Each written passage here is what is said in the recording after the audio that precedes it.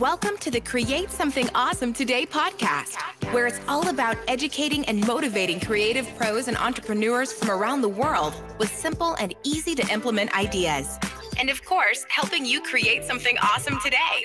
And now, welcome your host. He is the founder of Awesome Creator Academy, a YouTube educator, and the biggest Star Wars nerd you'll ever meet, Roberto Blake. Hey, everybody, and welcome back to the Create Something Awesome Today podcast. This is your host, Roberto Blake, helping you create something awesome today.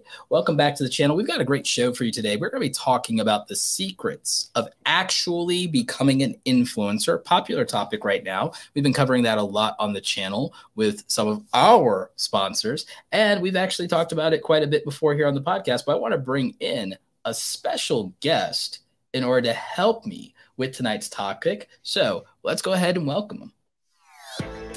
And now, this week's special guest, bursting with ideas and ready to share them with you.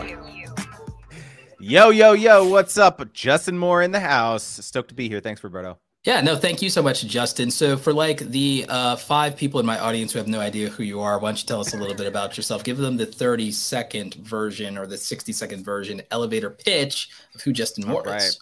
Let's go. I am the founder of Creator Wizard. I'm a sponsorship coach. I help you find and negotiate your dream sponsorship so that you stop leaving thousands on the table. I've been a big creator along with my wife for over 10 years. Started the first YouTube channel in 2009. We've made over $3 million on brand deals and sponsorships over the years. Wow. And so this is my area of expertise. I've run an influencer marketing agency for about 6 years. So I have both sides of it as a creator as well as running an agency. And I'm stoked to dig into it today. That's a big difference in perspective, and I'm glad you brought that up. Huge different perspective. Tell me a little bit about how you and your wife got started in YouTube, what your journey looked like, what videos you guys made, how you guys discovered YouTube in the first place. Yeah, so it was definitely my wife, not me. I'm an engineer by my background, and I was in medical devices at the time. And so this reminds me of my friend Benji Travis. His wife was the YouTuber. Yeah. He was the real estate guy backing her up behind the scenes. Exactly. I just chatted with Benji, caught up a couple days ago. Like, him and I, we have very similar stories to them. Like, my wife, April, started her first YouTube channel in 2009. And this was back before the partner program, couldn't make money on YouTube. I was around back then. Yeah. It's like, I feel like we would call OG YouTubers, right? It's like, we are. It was like, we got into it. It's very different. That's early YouTube. That's like the first 3 years. That's before everything. Yeah. And like, honestly, people coming into it now, it's like you can come into it and be like, oh, I'm going to make money on this someday. But in the beginning, like none of us, it was the Wild West. None of us was like, oh, we can make. The website was clunky as hell. Do you remember that? There wasn't even 5-star ratings back then. I'm sorry, there wasn't thumbs up, thumbs down. Everyone's complaining about the thumbs down counter going away. We had 5-star ratings. Yeah, seriously, it was like I remember first YouTube video was like the letterbox on the side. Yes. It was like very early days. And remember we could use HTML code like MySpace. Yeah, seriously, it was like completely different experience. Like I don't think people remember what it was like. I remember like E-Bombs World, like way back in the day. Like what we were getting excited about, like actually watching video on the internet, right? So it was just like early days. So her first YouTube channel was about beauty, cosmetics, skincare products. So for her, like getting free products in the beginning was like mind-blowing. Like, really, you're gonna send me free products? And so like that was the big exciting thing, in 2009, 2010. Free stuff. Right?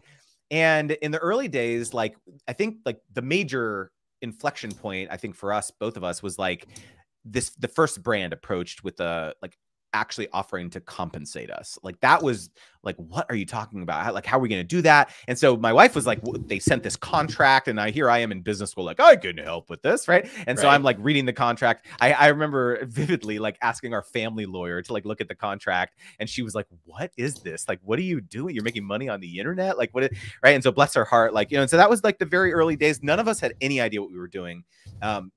Made all sorts of mistakes, agreeing to like do tons of posts for like peanuts. And so it's just like, that is the perspective that we came at this from, is like making every mistake in the book pretty much. And so, yeah, it transitioned from like me being behind the camera, to me being in front of the camera, starting a family vlog channel, cooking channel. We've got about 1.5 million followers across all of our platforms now. And so it's just like, nice. This is very much been the family business. I quit my full-time job 6 weeks after my first son. 6 months after No, it was So after your first child was born. So how after many my years first child in? was born. How many years in before you quit your job to become full time? And at what point did she become full time? So she became full-time 2 years prior than I did, because I still kind of like had the full-time job, So how medical long benefits, all after that stuff. 2009 was Yeah. that? So she quit. I believe she quit in 2015, because our son was born in 2017. So 6 years. Or 6 years. 2014. Sorry, 2012. 2012 is when she quit. So 3 years after. So and 3 years after. Okay. Yeah. And then I quit in 2014. And then you quit in 2014, 2015. So like that actually sounds a lot like a typical side hustle to business transition of you need 3 years to 5 years to build something that's profitable, sustainable, can provide a decent lifestyle, still maintain margins, still cover expenses, and is reliable enough to actually not feel like it's a massive risk and anxiety attack. Do you mind telling us how much y'all were making per year at that time from YouTube and influencer and so on? Yeah, I remember. So like, I remember us, the number of $10,000 a month. That was like for us, the number that we had like picked as like, once we were making that in incremental income above my 9-to-5 salary. Cause like, when I quit, that money was going to go away. Like my full-time exactly. income, right? You're going to go down in income streams. You're going to lose a literal income stream. Yeah, you're going to lose an income obsessed stream. With. The multiple income streams, get a new one every year. Yeah.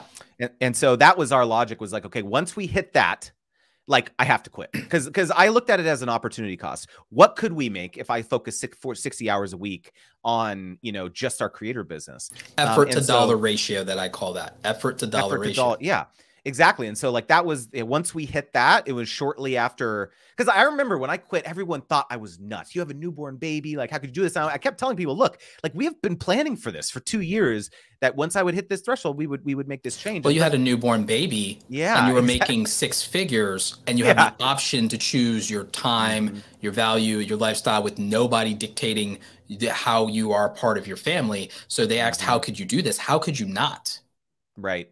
The thing I've always talked about, this idea of quitting your full-time job, I think it's a really important one, which is that everyone said that, like, this is so risky. How could you do this? And in my opinion, if there's any sort of economic instability, your company won't think twice to fire you immediately. Right. We saw that in the last 2 years. Yes, exactly. You saw that in the last 2 years. And so when you're a creator, the likelihood of your income going to zero is very unlikely. Like if you're a YouTuber, like, yeah, maybe if your viewership starts declining, it's not going to be, unless you get demonetized, it's going to be a slow and steady declines where you have some time to start trying to diversify your revenue streams. Well, no one's views go to zero out of exactly. nowhere. No one. Exactly. And so it's much, I believe, if you can build up a robust income stream as a creator, it's a much less risky career than having a 9-to-5 job. And it also diversifies your income sources in a way that a 9-to-5 job doesn't. And it actually makes it non-linear to your time and effort and your physical energy, your human capital. So it decouples. What I tell people is that being a content creator, once you pass a certain amount of years and you've built it up, and if you've monetized it properly, which, as you know, is what I'm really trying to teach. If I have a vertical within the creator economy, your vertical is largely specializing in brand deals, super narrow niche down, which I love, because you're the encyclopedia of brand. Actually, that's how I kind of refer to it, as the encyclopedia of brand deals. What I do, or what I like to do, is I focus kind of on 6 ways that creators and influencers make money. And I try to teach people those 6 ways. And that's the money part of like what I talk about, aside from also the business structure, those things, business 101 for creators, is I try to teach them, here are your monetization streams. I try to teach them also marketing, language, and jargon from the world we came from. I came from advertising and marketing. I worked at an ad agency for over a year in New York, mostly in sports, entertainment, cable stuff. So print, out of home, some digital, and all the OOH stuff.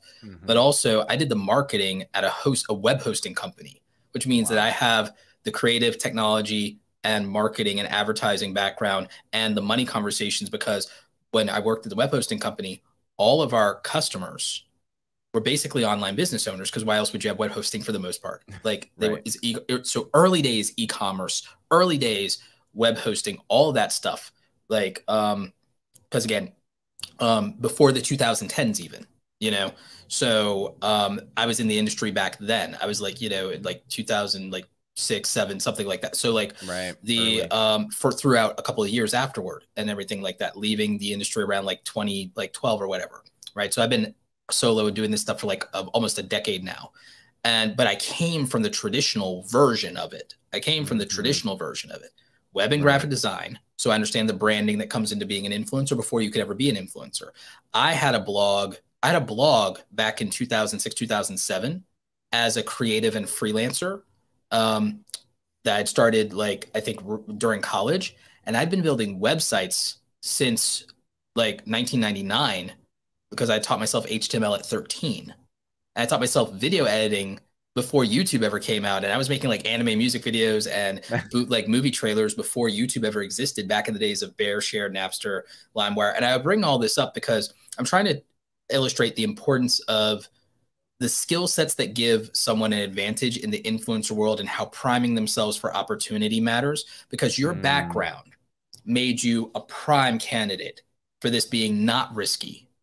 And it meant that when the opportunity of new platforms, new income sources, new ventures, when the creator economy matured, you were prepared for the opportunity that presented itself now. And you had to learn from nothing, just like I did.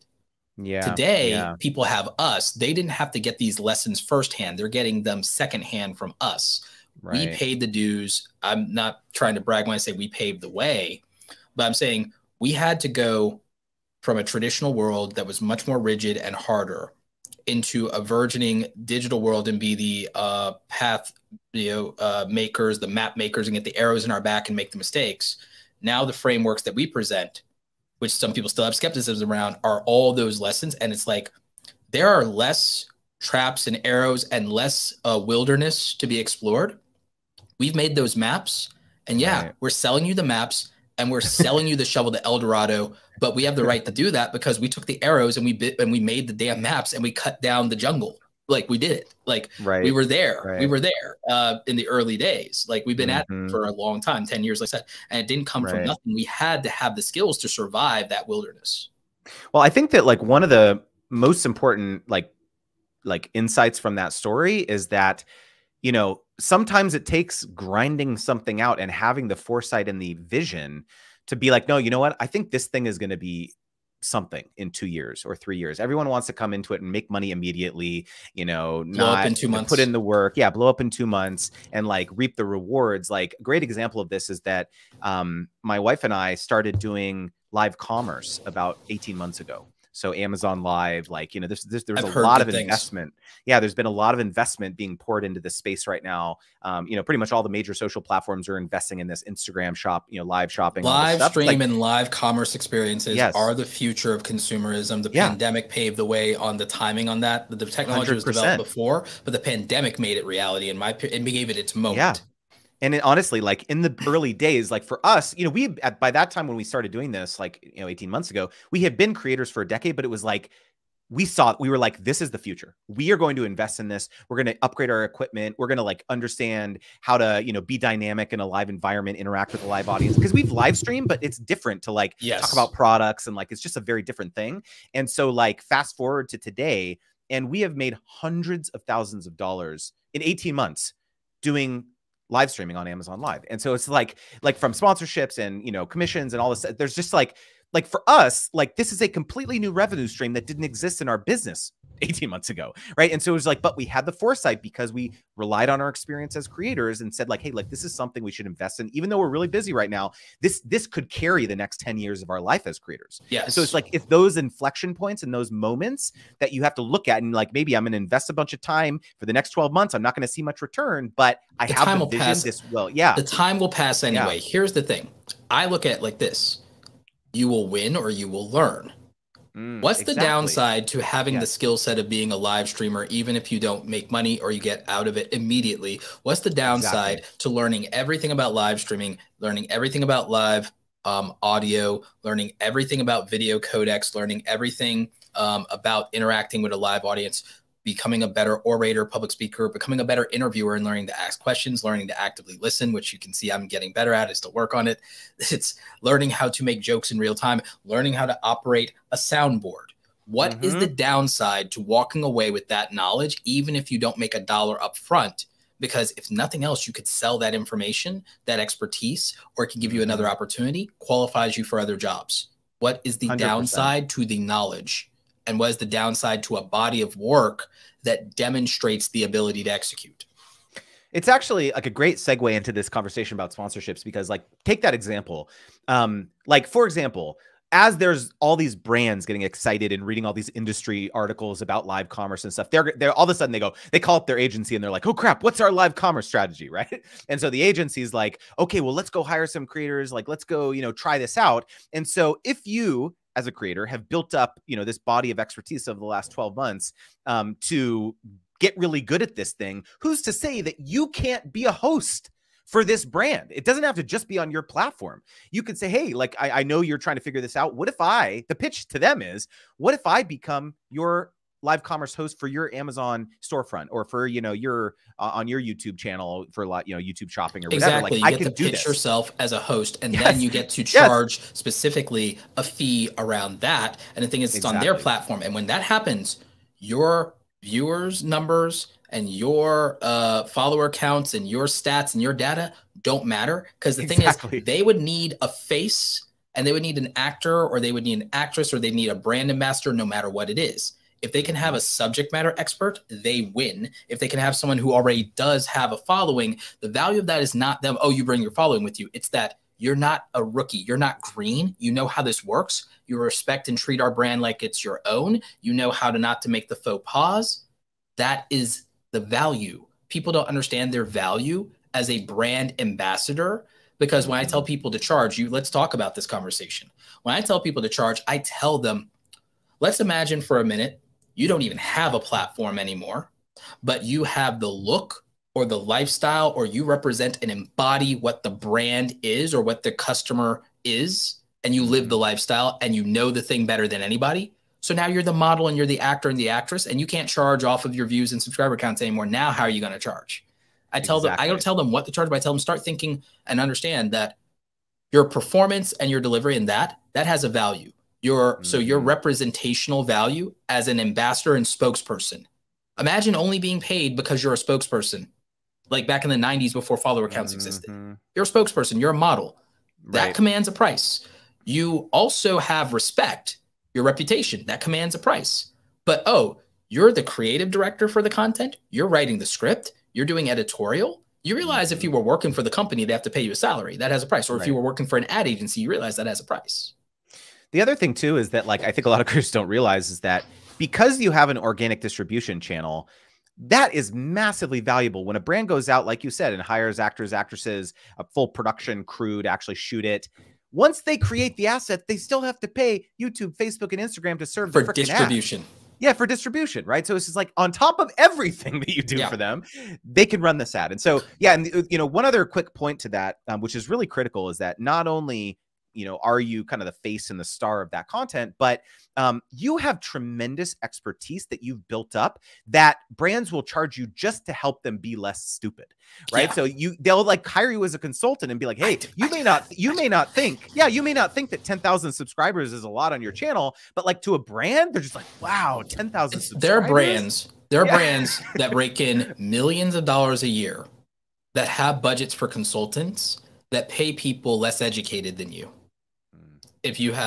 There are brands that have less than 10,000 followers or subscribers in their platform. There are brands that have 1 million subscribers on YouTube and can't even break 2,000 views per upload. And it's I see it all the time. I won't name any names, but you can find brands that have 1 to 2 million subscribers and cannot break 1,000 to 2,000 views per upload. And guess what? You might be valuable to them because you're doing better than that with less subscribers. Like you might know something. You might be able to have more organic distribution and authority over their product or hardware or software than they do. And people do not think about this. And part of it, I think, correct me if I'm wrong, Justin, is some of it also just living in this comparison, this influencer world where all they do is, if I don't have 1 million views or 1 million subs, I'm nothing. Yeah, I mean, I think that's a big part of it. I have a rather hyperbolic video on my YouTube channel called how to get sponsorships with 0 subscribers. And it talks about a lot of this stuff because it's like, I love everyone that is clickbait title. Everyone is so fixated on this idea of, you know, viewership or followers. And like, I'm not, you know, I can't, the most toxic thing is like when a brand one time told them like, oh, we only work with creators who have 10,000 subscribers or whatever. And then that's stuck in your head for some reason as like this arbitrary threshold that you think you need to hit to start working with brands. And I tell people like, you literally, there's no number. Like everyone always wants to know what's the number that I know. Like today is the number, whatever subscriber number you have, that's the amount, right? All you have to do is go out and craft a very compelling pitch and proposal to a brand of how you are going to help them accomplish how you're going to create business value. objective. Yeah. Well, no one knows how. No one knows that because remember, you saw this tweet. I put out a tweet where I said, "All right, so how do you create $100,000 worth of value for a brand?" And almost nobody had an answer. They all wanted to know, well, what are you going to say, Roberto? Like, well, I'm like, I could tell you all my master plan, but I might decide to put that behind the membership, like, or something. but as far as 100, because I could tell y'all like a plan to get $10,000 on a brand deal, but like $100,000, I think you should pay money to hear what I have to say about how to get $100,000 brand deal. Like, and I'm talking from a single brand relationship, but I'll tell you the teaser on that, and you tell me what you think. The teaser on that for me is I think that what you pitch a brand on is it's $100,000 or $120,000 for the year. So either way, like, or it could even be more, honestly. But my answer to it is, if you want somewhere between $8,500 a month from a brand in a 12-month relationship, which is what would get you to about $105,000 to $100,000. In my mind, the only question, if you feel that you have the confidence to create value for the brand, you have the authority and the subject matter expertise, the answer is how many deliverables is that? And the thing is, you could let the brand move the goalpost on how many deliverables is worth $100,000 to them. But what I would look is the line item of the contracts of, for these 12 months, part of what makes me worth $100,000 or $120,000, $10,000 a month, $8,500 or $10,000 a month, what makes me valuable to that is, for that amount of money, I will keep your 5 biggest competitors' name out of my mouth and out of all my social media platforms for 12 months. So number one, you've bought exclusivity and bought me out and eliminated my opportunity cost of working with your top 5 competitors in any capacity for 12 months. So that's number one, which is why it's also, in my opinion, good to pick verticals for your brand deals of, if you're me, here is my email marketing sponsor if I'm going to do that, or here's my web hosting sponsor. Here is my audio sponsor for like Epidemic Sound, or here's my live streaming software sponsor, StreamYard. Or here is, and I don't work with somebody else in live streaming, or here is my podcast hosting platform that I promote, whatever that would be. Or here's the microphone company that I work with, or here's the lighting company that I work with. Here are 5 product verticals, or even 10 product verticals. And so that means I have the option of exclusivity, and I can auction off that exclusivity. I can auction off, okay, video editing. Hey, Adobe, what's up? Like, I could auction off exclusivity in that vertical and say, okay, I don't mention the other video editing companies for 12 months. Well, that's worth $120,000 a year, almost even then, just right then and there, on top of deliverables. I could say, hey, for 12 months, any content I do make surrounding our sponsorship, you can use those things and run and do ads. You can whitelist stuff for ads. I can option you licensing during that 12-month cycle for any of the video materials that are produced for 12 months after they're produced. So even on month 12, you have 12 more months where you can use my likeness and my face from that, whatever the last thing that was produced was. So that makes that worthwhile, because it's a line item in, okay, exclusivity, that's opportunity cost for me. Licensing my face and my likeness in a limited cycle, not in perpetuity, but in a limited cycle of 12 months after publish, that's worth something because that extends a relationship, and you can use that to generate revenue and sales using my credibility. Okay, so that is one more vertical there. And then another vertical is, well, all right, we can talk about the creative control provisions in, do you have your ad reads are in the first third of the video, instead of in the second, third, or the final third of the video. Your ad reads, we can negotiate on, okay, if it's more deliverables, the ad reads can be shorter. If it's less deliverables, I can let them be longer. So we can negotiate between 30, 60, and 90 seconds on ad reads. In my case, I know that I'm making videos that are 16 to 20 minutes anyway. So how bad is it to give you a minute or 90 seconds? Because it's not even a tenth of the video. So the audience can't complain too much. We have to negotiate. And what I would negotiate is I get to turn on ads from day one. And the most I'm willing to do is, in as far as Google will let me, try to block some of your competitors from running ads on videos on my channel. And that's about as far as I can go to help you on that. But other than that, let me take my ad revenue, or I got to charge you even more than the 100,000 or 120,000 a year. And so again, and then it's just, well, how many deliverables do y'all want? And is it just my YouTube channel? What about the rest of my social media? What about my email list? What about my Instagram? What about my Twitter? And so you tell me, Justin, did I structure like $100,000? Okay, because I didn't even go into the full details of how someone charges $100,000. Did I structure $100,000 brand deal correctly? So the way I look at this is, I think that there's definitely the building blocks of a really compelling opportunity for a brand there. However, I would argue something slightly differently to make it way more than that, Roberto, because I actually believe that the key to charging six figures for a single brand relationship is not really about the amount of volume of work that you're actually going to deliver to them. It's that there's two things. It's one is being associated with you, not just your name and likeness. It's being associated with you. At least in my opinion, and I think a lot of people, is that you are looked at as kind of the creator advocate on the internet, right? You're looking out for people, you're helping them make money, you're talking about work-life balance, mental health, all this stuff. And so for a brand to be associated with you, even loosely, is extremely valuable, because that rubs off on their reputation.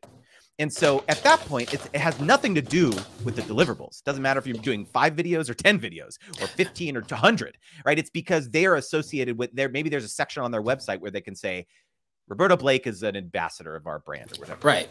Right. And so that's one thing. And then the other thing too, is that having you as a backstop for them, where they can say, hey, maybe once a quarter, you're going to get on a call with our full marketing team and you're going to advise us on our marketing strategy. Right. So at that point, it's, again, not about the deliverables. It's about being able to tap into your expertise. It's the relationship. It's the relationship. And that's what you're charging for. And so that's one of the things that I teach my students in my courses and on my channel and stuff like that, is that you have to get out of this box and being like, everyone wants to be like, hey, here's this little box brand, and I'm going to stuff you in here. This is the only way you can work with me. Right. And the moment that you just like explode the box and just put some dynamite in it and explode it, you could start thinking about all these other ways in which you can provide value to a brand. I love this. And for those of you just tuning in, or who have been listening on double speed, this is Justin Moore, the creator wizard himself. Make sure you're checking him out. I've linked in the description and in the show notes to his newsletter that's going to give you great opportunities and make you aware of brand deals each and every week. And he teaches a great course on brand deals. I haven't taken it myself, but I've heard nothing but good things about it. And this is the guy. This is the guy. And he has the right experience, because he's been on the agency side and the creator side and has a decade of experience, and he knows what he's talking about. And I'm just enjoying our conversation and our back and forth here. And no, that's great. And I love that you said that. It's like what we always talk about. It's your skills and abilities, and it's also your expertise and the fact that you can expand the relationship. One of the things I do in my media kit is I list out a lot of these different opportunities for brands to work with me. I can be a host at your event, or I can help work your booth, or I can incorporate you into an article on LinkedIn where I have a much higher reputation value than just a passive YouTube view that might be, someone blowing off steam. It's like the LinkedIn stuff is very valuable. And I'm one of the only people in the industry that has more than 10,000 followers in LinkedIn. So because 10,000 followers in LinkedIn is equivalent to like 100,000 in YouTube. Like people don't realize that. Having an email list is like having 100,000 people in YouTube. People don't realize that. An email list scale proportionately. You know this. If you have 10,000 people on email list, that's $100,000 email list people I know who make 7 figures, they have 100,000 people on their email list. They have 50 to 100,000 people minimum to make 7 figures. You have 5,000 to 10,000 minimum to make $100,000. The email list is extraordinarily valuable.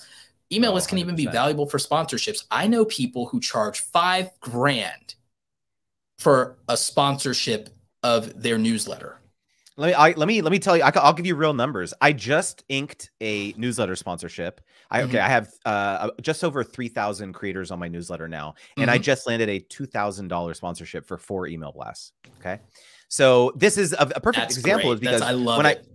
When I started the newsletter, I wasn't thinking like, oh, I'm gonna like monetize this through sponsorships, but it just, because I'm like curating a community of, it's a very specific type of creator. It's someone who is business minded, who's wanting to make money, who's looking for brand, trying to diversify their revenue stream. So that likely already making money. Yeah, likely already making money, and will probably purchase software subscriptions because they're taking it seriously. Because they're taking it seriously. They're not someone messing around on TikTok, right? And so it's like that to a creator economy startup or a brand who is looking to get in front of creators is very valuable to premium audience, right? Or a creator driven software as a service product and everything like that. A StreamYard, a TubeBuddy, a vidIQ, a whoever, Epidemic Sound, any number of, there's like 20 different various service-based oriented companies that specialize in creators right now. There's more than 20 to 30 of them. And now we have about 5 I really like, but there's like 10 or 20 creator economy startups. So there's like 5 that I'm really aware of that I really like a lot. So yeah. And the other thing too, is that any creators like listening to this, about if you're thinking like, oh, I have like a really specific niche, like why would I need a newsletter, all this stuff. Like, let me tell you, my newsletter is all about sponsorships. That's all it's about. And I had, the last time I launched the cohort of my course, I had around 2,200 creators on there, and I made $42,000 from the course launch. So like, I love it. Listen to that. Like, if you have premium products, courses, things like that, it doesn't matter the size of your audience. If you are delivering something that has like tremendous value to the community that you serve. I guarantee you that my upcoming book, Create Something Awesome, my upcoming book that releases in August of 2022, hopefully it releases on time, that's the plan. My book, I guarantee you that my audience can make me an Amazon bestseller through my email list or through my Twitter alone. That I guarantee it. I guarantee it. And that's powerful. And the thing is, every creator should be looking at something like that. I'm also going to be encouraging more creators, even entertainment-based creators, to consider self-publishing. If not trying to get a publishing deal, consider self-publishing, and let your audience support you and be able to add bestseller to your bio for the rest of your life, or at least be able to add author to your bio for the rest of your life. Watch what happens though. You get to add author or bestseller, your value on brand deals and sponsorships will increase. And if you want to do public appearances or speaking engagements, whether you're entertaining or educating, your value goes up the minute you have a book, and the minute that you can say bestseller, even if it's Amazon bestseller, your value goes up. Like, watch the value skyrocket. Watch how serious people take you skyrocket. It's also a good way to get verified in Instagram, finally, is to be a book author. You can finally get verified. If you're a bestseller or a book author, you have an ISBN number, you can finally get into Wikipedia, and you finally get that Instagram verified badge. That's going to be my secret to doing it. Yeah. But we got a super chat from Scott T. Auric Unity, $10 super chat. Thank you for the donation. We always appreciate the financial support. Too much value here. Found Justin from Roberto's Twitter. Justin's newsletter is fire. It is indeed. And so one of the other good reasons to have a newsletter is, I mean, we have to talk about this. It's not super controversial, but I know people feel some kind of way about it. Look, there is, just the possibility, whether you're intentional or not, that your platform can be compromised in some way. And that doesn't mean you're shadow banned or demonetized, although those things do happen, and wrongfully sometimes. But it could also now, unfortunately, you have to worry a lot more about hackers and phishing schemes and things like that.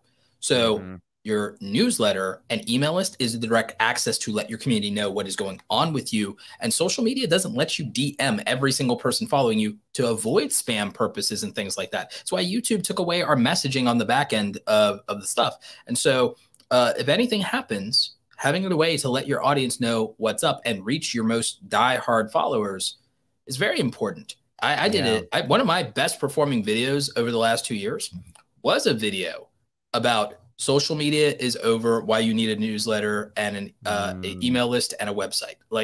And that video did like 180,000 views because people were feeling it. People were feeling the anxiety because people found any number of things that they were true about, even when they were advocating for things that are sensitive topics, advocating for mental health or victims or abuse. They were finding that the thing that I'm talking about that's terrible that happened to somebody triggered an algorithm somewhere.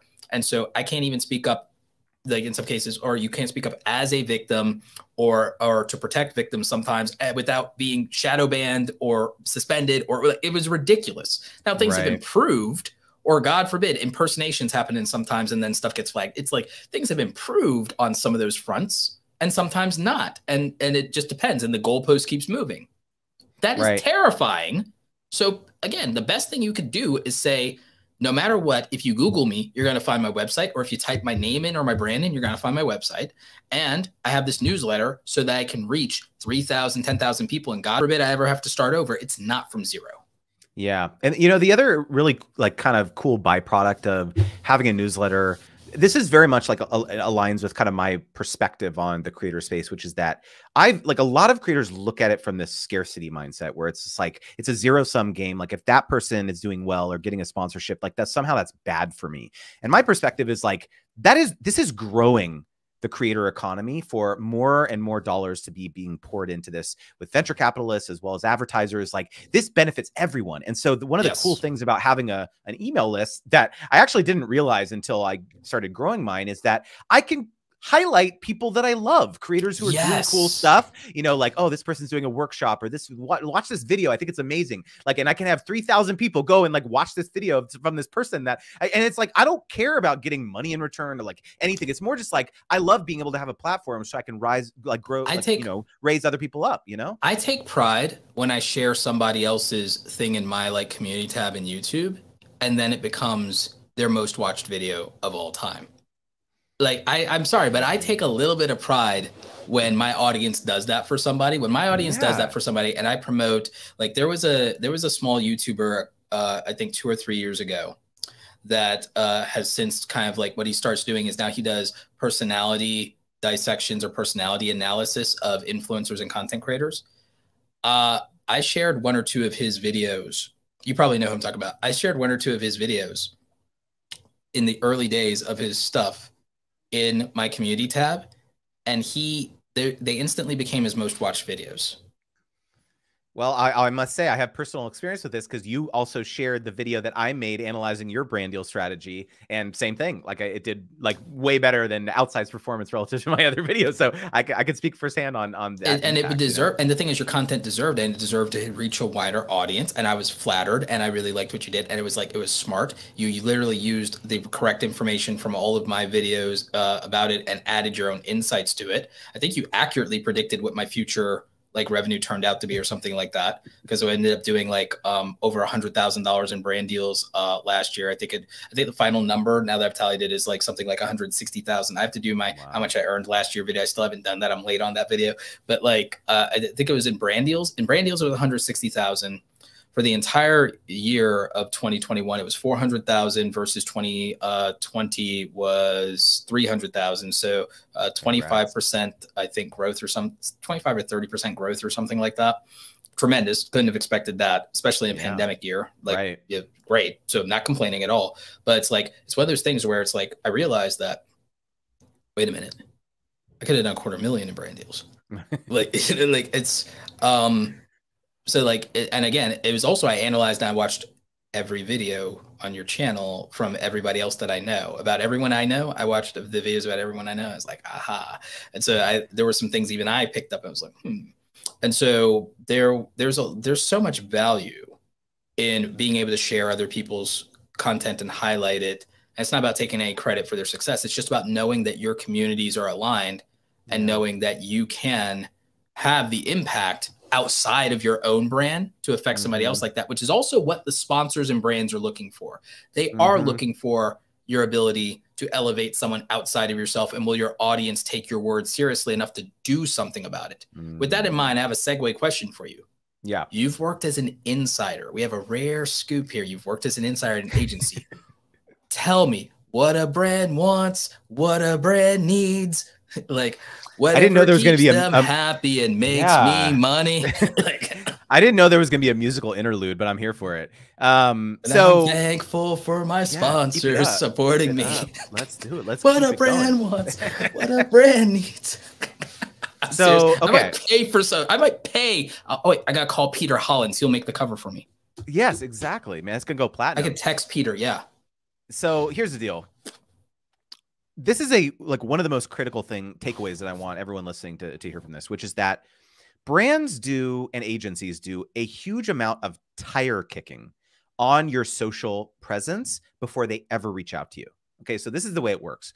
So let's say that a brand decides like, oh, we want to run an influencer campaign. They will call up their agency and they'll say, hey, agency, we want to run an influencer campaign. Can you put together a strategy for us?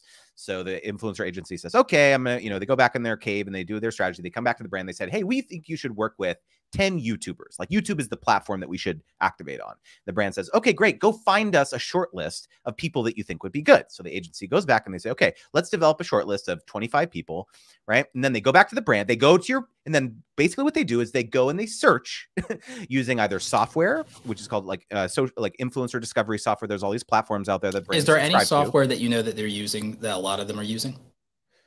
So what most of them are doing these days are using the self-service influencer platforms like Aspire IQ, #paid, a lot of these like CRM type tools that allow them to do discovery, filter by geography, demographics, and so on. I pay for one of them myself. I use Hype Auditor. Hype Auditor, yeah. I pay $300 a month, and to see how it plays from the other side. And so that's the point, is that they use this software. And so they're stealing your profile photo. They're taking your bio from your about section, and they're putting it into their deck before they ever reach out to you. And then they're going to the brand and they're saying, hey, we think Roberto and these other 25 creators are going to be great. And so the brand says, okay, we like these 5. Go reach out to them. And then the agency reaches out to you. Yep. So imagine what just happened. You do not have, a lot of creators think that when the brand is reaching out or the agency is reaching out, that's the first time this agency is ever thinking about them. No, they already did a huge and robust analysis, and you probably already have a soft green light and thumbs up from the brand to work with you. And so you're in a tremendous position to negotiate. You have a lot of leverage because in a lot of times the brand has already said let's work with them. Right? There are brands that I've found out, I've talked to friends who work at companies and they've told me that some brands have whitelist and that they have what I refer to as a bingo book of these are people who are clean and safe to work with and always deliver. Yep. And these are high profile targets and everything. And they have a bingo book. It's it's practically like they have a bounty on your head. It's like a go get them. Well, and they also have the opposite, Roberto. They've got the other type of list. They've got, don't work with those creators. They're posting controversial stuff on their YouTube channel or on their Instagram, clickbait stuff or what, or they've been difficult to work with or they've been difficult to work with. Yes, exactly. And so it's just that you have to have that perspective, because if you are difficult in any way of some historical relationship, they work with you in years past or something. So again, the big takeaway here is that you need to be analyzing your social platforms with a very objective eye. If there was a brand landing on your platform, they're not going to watch 10 of your videos. They're going to watch 30 seconds of one of them. Okay. And so you have to understand that and realize any piece of content that you put out there is fair game for them to just land on it, watch 30 seconds and be like, yes, this is the person. This is a good person for us. Mm-hmm. Right. And so that might be hard to hear, but it's reality. Okay? Oh yeah. I went through a brand safety checklist of 9 line items that could hurt your ability to work with a brand. And I even made a print out of it and gave it to people at Vid Summit. I made a print out of it. And people were like, oh my God, this is so useful. This is thankful. And you're giving me this for free. And it's a printout. It's and my website's on the bottom. I made the content 95% of the print. And then the bottom 5% of the print is my website, awesomecreatoracademy.com. So it's by the way, you can feel free to steal that tactic and make print flyers when you go to events. I'm making one with an NFC or NFC chip on it. So you can just tap it and it goes to my newsletter URL. That's fancy. I like that. Yes. That's fancy. I like it. Yeah. I'm good with QR codes too. I'm people think it's old fashioned. I'm down. Especially after we saw Coinbase. I'm they broke the website. Exactly, yeah. I'm bring it back. We're bringing it back. We're taking it back. So no, I love that you said that. I love that you brought up how brands operate on the inside and what they're looking for. I've always had this thesis, and I don't think that I do not believe that brands set out to screw over influencers. I do believe it happens sometimes, but I find that influencers underprice themselves more than brands lowball them. Brands often will, like, if an influencer says, here's how much I want, a lot of times a brand goes, okay. And it's the influencer that's undermining themselves on price a lot of time. I hear people say all the time, and I've said, I'll just tell you, like, some of my experience. I've had people, especially people who reach out to me, women, people of color, and they'll say, hey, I feel like I'm getting lowballed based on like my identity or optics or all that. And then I ask, who gave a price, you or them? I did. How are you being lowballed if you're giving the price off of that? Well, so-and-so got more and they should have paid me more. It's like, it's not someone's responsibility to pay you what somebody else is getting if you asked for less. And you have to know, let me help you tell you what you're worth and how to get what you want. And what you're worth is basically, here's what you want. Let's figure out how to get it, or let's walk. Because I've heard people, they say they only have this budget. I'm like, you didn't push and you didn't ask the right questions in the negotiating point. And again, some people, they eventually listen to me, believe it or not. They take it very hard. They take it very personally, but I'm like, but they know I have their best interest at heart. That's the important thing. And I'm like, I'm not even charging them sometimes for this. And I'm like, I say this to people I know who I have a great relationship with. And I go, I believe that you could have gotten this amount. And I'm like, and if you think that what you deserve is so-and-so, what if I told you that so-and-so, you think that's a fair deal? Yeah, I should be getting that. They're not even charging what they're supposed to. They're charging 30 to 50% less than what they could have gotten. And you think that that's a good deal because you want their deal. They're not even pricing themselves right. And then they go, okay, tell me more. If that's not cap, tell me more. Right. And tell me why you say that. And I'm like, well, let's look at what you didn't ask for. I asked them because they can't, some things they can't talk about because of NDA, but I asked the right questions. We go through line items and I'm like, you never asked this question. You never pushed on this. You never offered them this thing that would change the nature of the contract. Right. That for the thing that you're doing, that's the budget. You didn't change the parameters of the deal, which would change the budget. The budget exists within the parameters of the deal as it exists and as it's structured is 100%. The way I explain it to people. Yeah. There's more budget if the parameters change. It's paying for this versus paying for that. Right. And you don't know what you don't know. Well, the thing is, I think there's a couple different kernels of gold nuggets in here, which is that number one, most people get very trapped into this competitive pricing mindset where it's just like the only way in which they know how to base their pricing is based on what their friend is charging, right? They like go to a creator. Oh, you're a similar size as me. Like, I guess I should be charging around the same as you. And one of my favorite pieces of advice, which is very actionable to most creators, is that what most people do is that a brand comes to them and they say, hey, like how much for one integrated YouTube video, right? Or something very standard like that. And the creator just spits back out a number. Oh, it's going to be 2,000, whatever.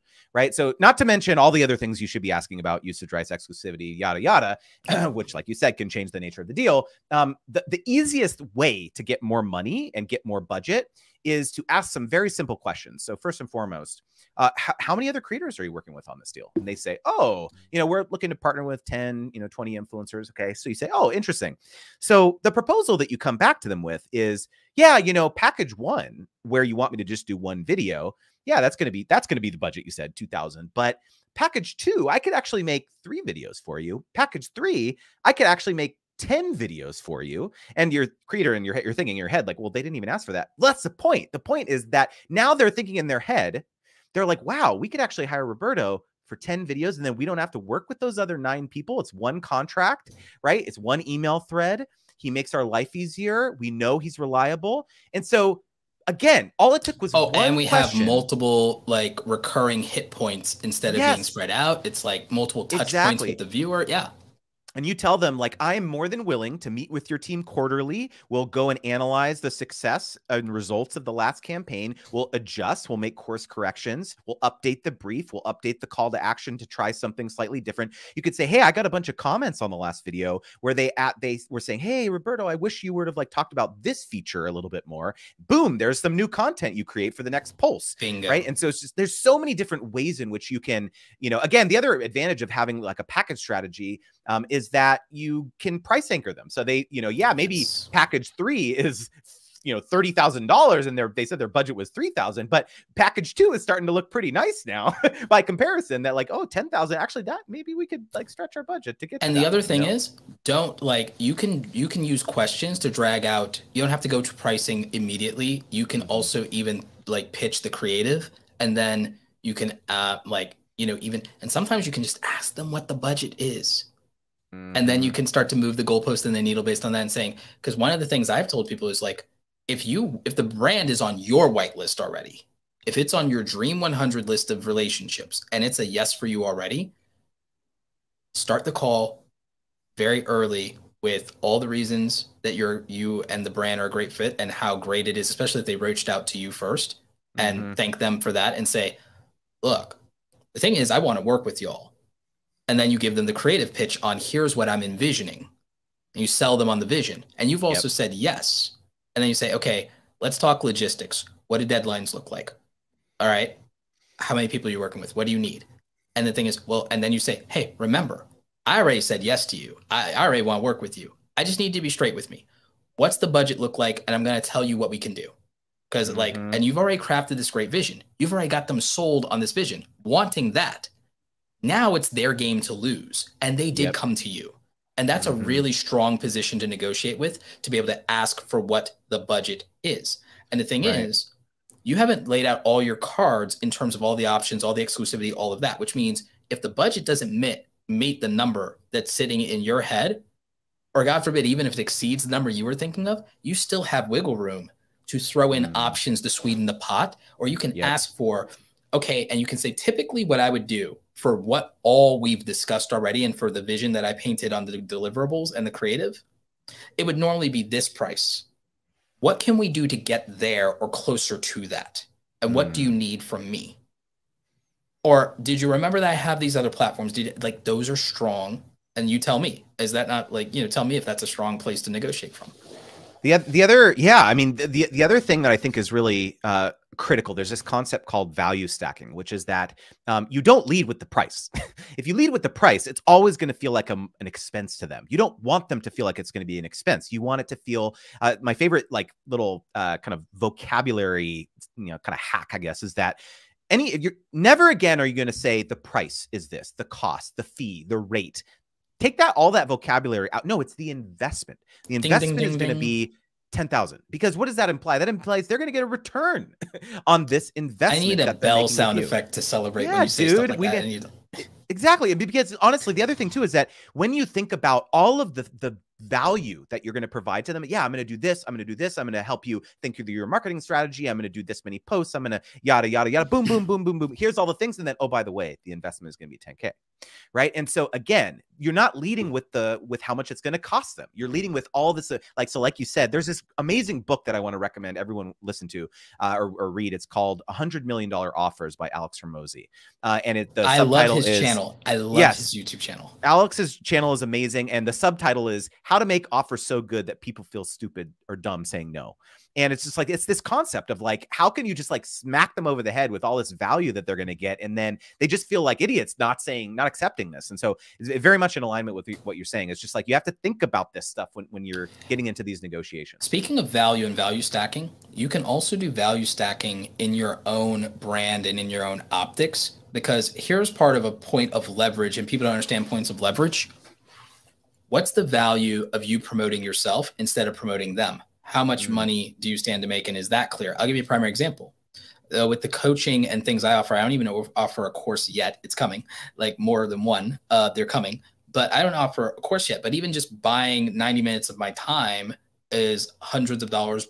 It could border up to 1,000. Doing a multiple call package with me is multiple thousands of dollars. And that number after this year and after inflation, I'm doing a hold on pricing for inflation up until the end of 2022. So in 2023, my rates go up. So I'll give you a break on inflation, but for a limited time, for a limited time only. So buy me now, I'm cheap. But I digress. The point is that I tell creators in general, from a monetization standpoint, that they should have their own product ecosystem, whether that's merch, digital stuff, exclusive things, even fan things of like, hey, like even if you don't do coaching, offer fans a buy-in to some exclusive experience where there's only 10 people that get on a call with you. Build pricing, high ticket pricing into a fan club for like hardcore fans only, set up things where they get massive discounts on your deep discounts on your merch, or you literally even send them, like you can create a big package where like a couple times a year, you literally send only 20 people, like a freaking ship them like a crate of stuff from your brand and stuff like that. But also they get access to live calls with you, or whenever you do an event, they get a free ticket. And that's like a big thing, and they can pay for that recurring. And the reason you want to do this is you want to up the value of your own ecosystem, and you want to put yourself in an ecosystem position, either on volume or value of it. Hey, if I want $10,000, I could promote my own thing to my audience and make that money. So if a brand wants to work with you and you want more than $10,000, I would say that's like, if you can prove, and it's obvious that your own brand, promoting your own brand is worth that for a single video or more, that's a very good position of negotiating. That's a very good position of leverage of, you know, if you offered me $5,000, the thing is, if I get one sale for myself on my highest value offer, I make $7,000. So $5,000 isn't going to do it for me to give up some creative control. I could just make a video of my own, no deadlines, no pressure. So it's got to be more than that. That's a good position of leverage. You might not even have to ask if you already have made your own brand valuable enough, because also it's the headache for you.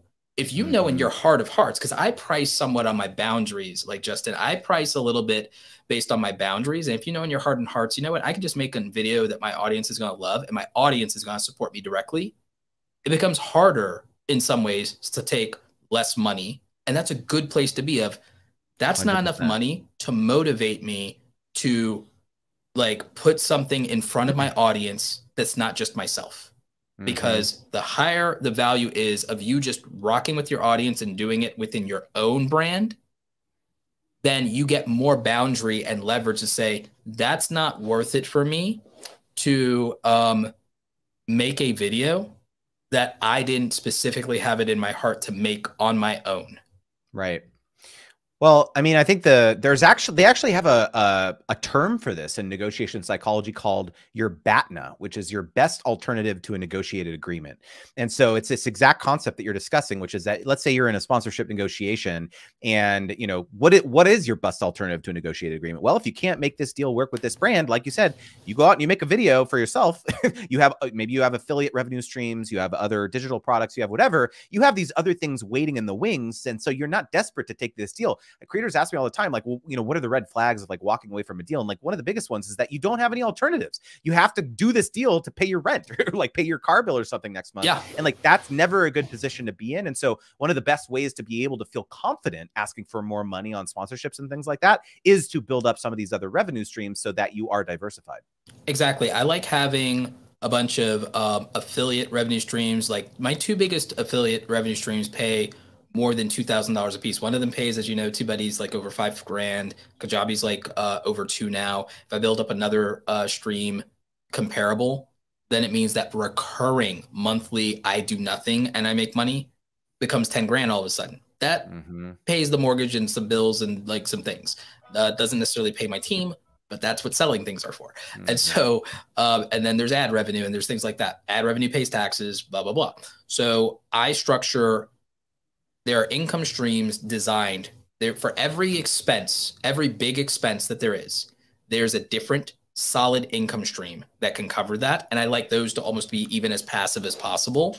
And then, so whatever I go out and work and hustle for with a brand or an event or whatever it is, or even consulting, whatever it is, I like that to not be tied to something that is dependent, that has to happen.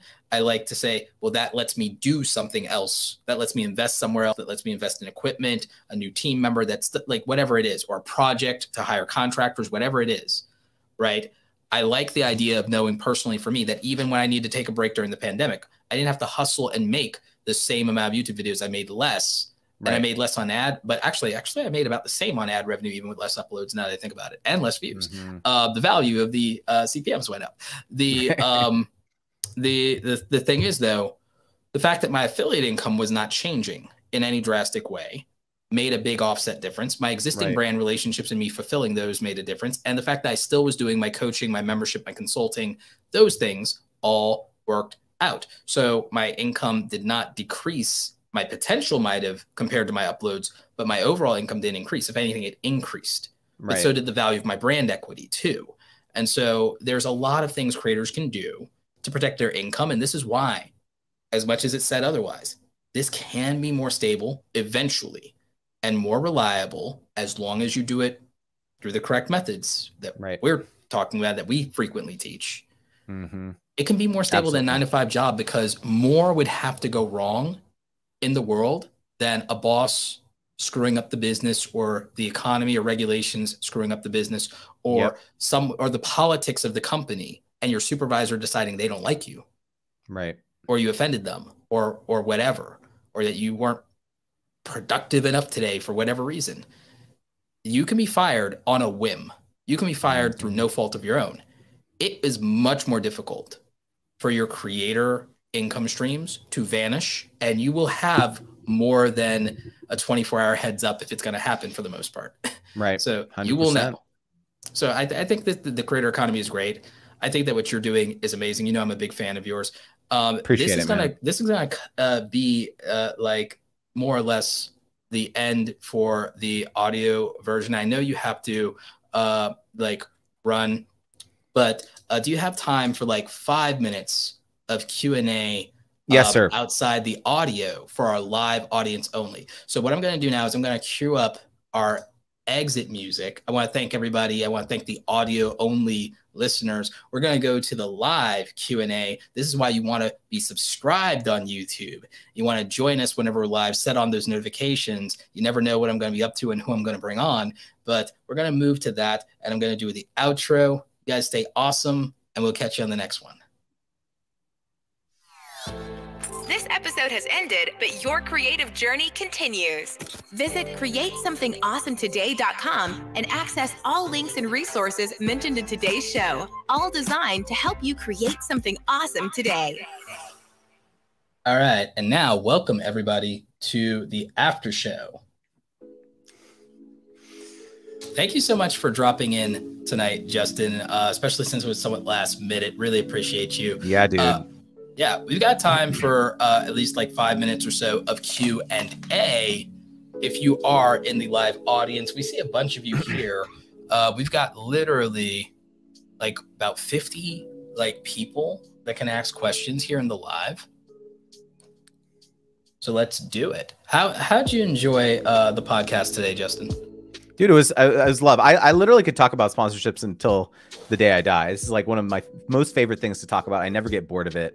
Like honestly, it's I don't know. I wake up every day excited to talk about this stuff, which is maybe bizarre, but no, that's how much I love it. I wake up every day wanting to talk about the creator economy, nerd stuff, and money. Like, I'm serious. I want to talk Marvel and Star Wars. I want to talk about investing and building new income streams. And oddly enough, I want to talk about, like, weirdly, I sometimes I actually want to talk about taxes, like largely how to pay less of them and why we should pay less of them. And then I love talking about creativity, workflows, video editing, live streaming, all of this stuff. So really appreciate it. We have a question here that I think this question might trigger you. Is it okay for brands to contractually own the content they request via affiliate deals and ambassador programs? Ooh, that's triggering, right? Triggered. No, it's not. Like facts. For a brand to own, like we've talked about, you know, in quite a bit of detail, it's like there is so much tremendous value in the content that you create beyond just the fact that you're out there promoting them for no flat fee. It's like basically a lot of the benefit is going to them because they only have to pay you out when you actually make a conversion for them. So that's like the most ideal scenario for most brands if you're willing to do that and kind of be their marketing foot soldiers out there. And so like the fact that you're also allowing them to repurpose the content, whether it's organically on their social channels or using it for paid advertising or whatever, there's no way that like the amount of money that you're making through the affiliate deal is anywhere near adequate to compensate you for that. And so if there's ever a scenario where you're wanting to join an affiliate program and that's a term of the deal, never join it. like cancel Correct. that. Don't be part of it. Like if there is a scenario where you're able to modify the terms of the affiliate partnership, where you can say like, you know, I'd love to be an affiliate for you, but if there's ever a scenario where you want to repurpose the content that I'm creating for you, that's going to be an additionally negotiated, you know, paid partnership basically. And so that's kind of how I would approach that.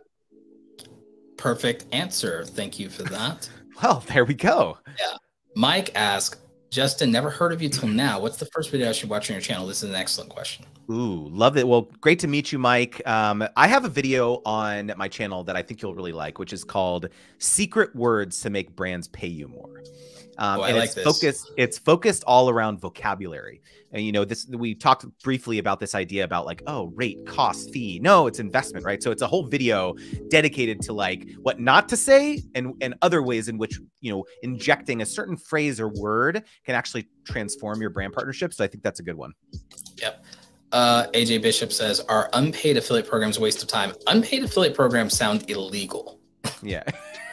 That's not actually an affiliate program. They're just giving you a discount code to buy their products at a discount. Yeah. And do not, like in my mind, I mean, if you just want free product and you need that to make content, I don't have an issue when you're small doing what you need to do to make content that you can't afford to make otherwise. So I don't have a big deal with that. But I do have a problem if they contractually obligate you to do anything. So if there's no money, as far as I'm concerned, if there's no money, there's no contract.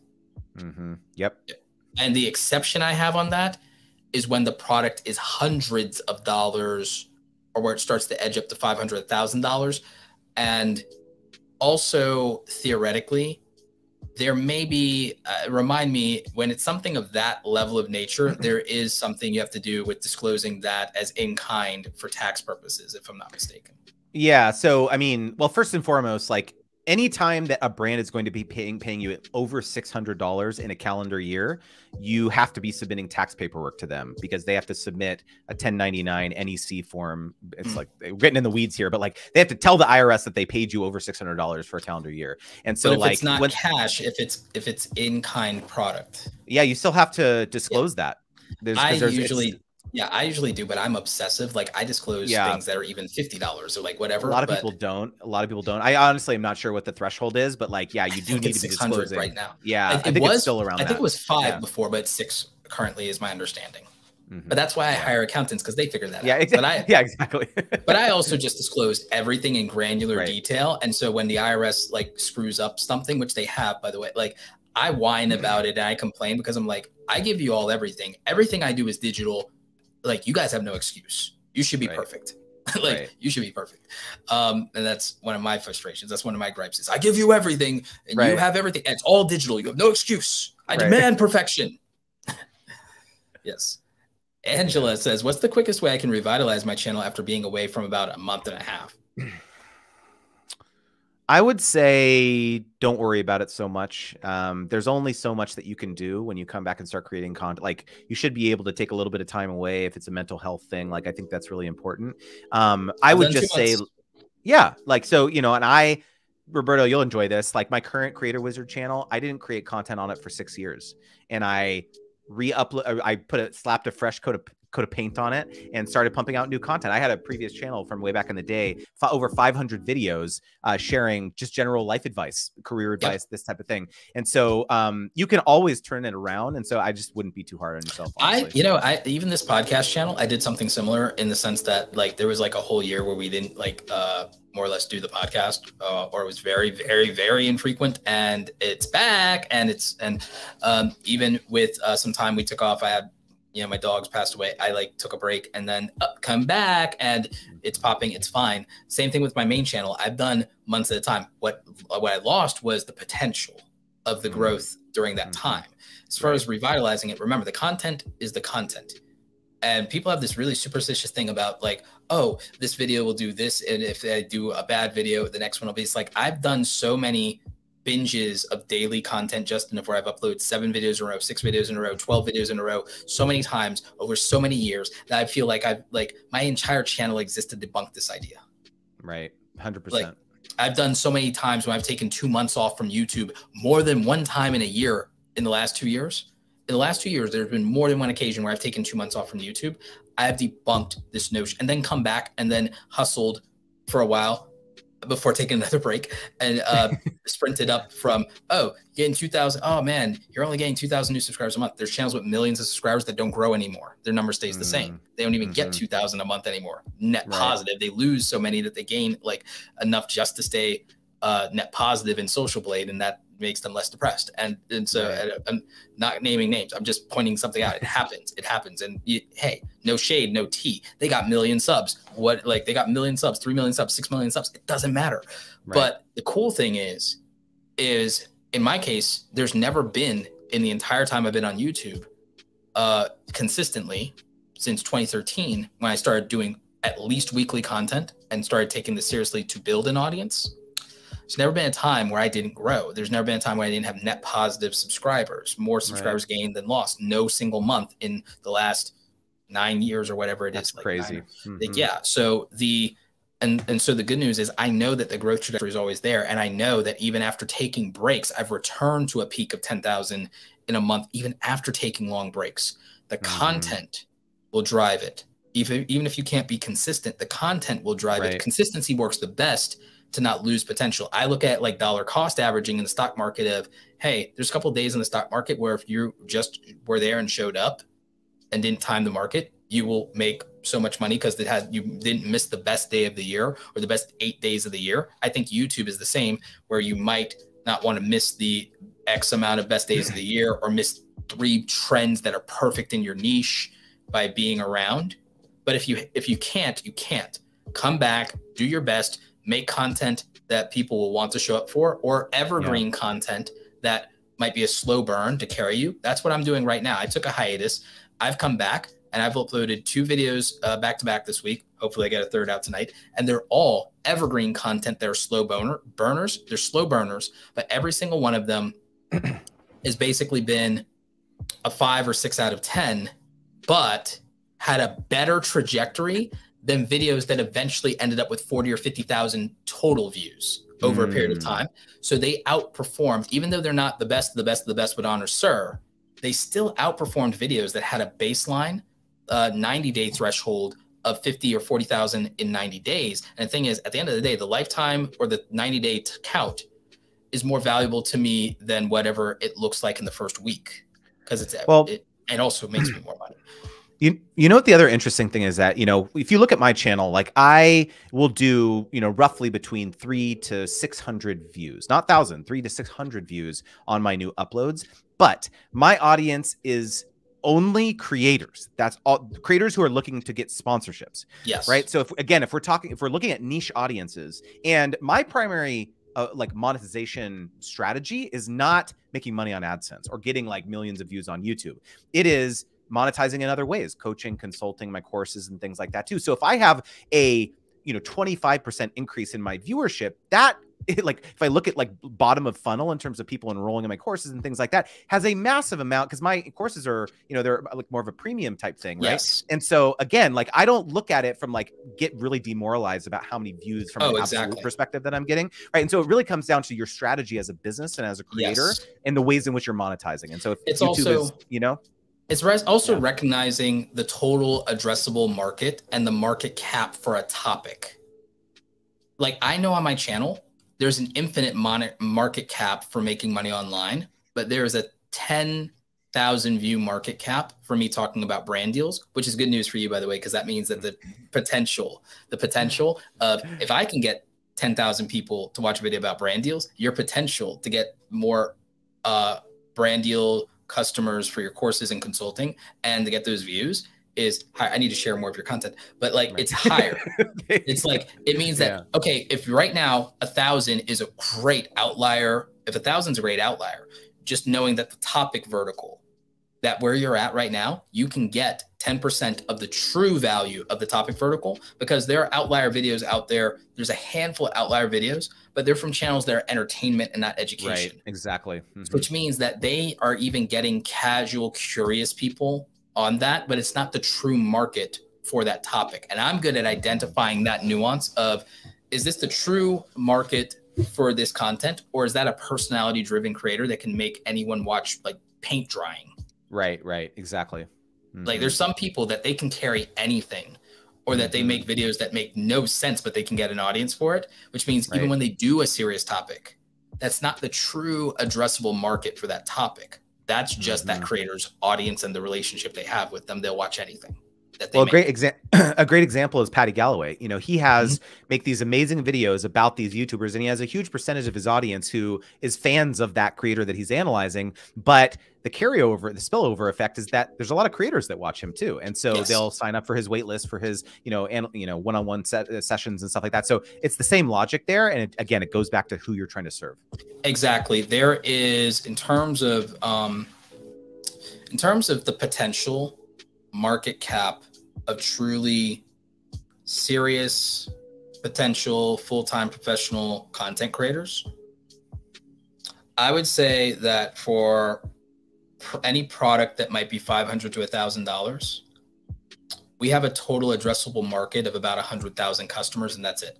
And the reason I say that is there are only 300,000 YouTube channels with silver play buttons. And I'm not saying you have to have a silver play button to be serious, but more than like half of those channels are duplicates of creators that are established or people adjacent to them. And there's a bunch of them that are brands themselves, companies, Microsoft, Adobe. A lot of them have 6 silver play buttons.